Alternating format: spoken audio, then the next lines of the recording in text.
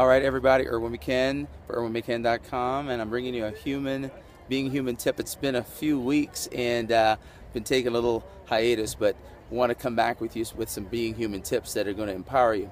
And I'm actually in beautiful Salt Lake City, Utah, and I just looked at this amazing tree, and the color is just phenomenal. I'm going to zoom out so you can take a look at it, but it's just another indication of the seasons changing, and that's the message in today's video. Is seasons change, and there's four main seasons. You know, you have spring, summer, fall, winter. And I want to ask you, what season are you in? What season is happening around you? Because the reality is all the seasons are important.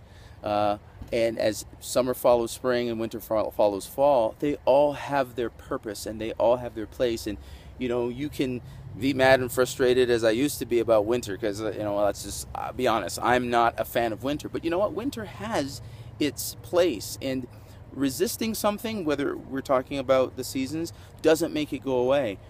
But embracing it and looking for its value and understanding its significance allows us to go through the season with joy, and through that transition with great pleasure. So whatever season you're in, or maybe you're creating a season, maybe you're creating spring in your life, maybe a relationship is resurging, maybe you're creating, maybe it's summer and things are just blooming and bright, or maybe you're going into the fall, and fall is about you know, things changing color. And of course, we're in the fall back home on the East Coast in Toronto. I know I'm in Salt Lake City, which is kind of in the mountain zone.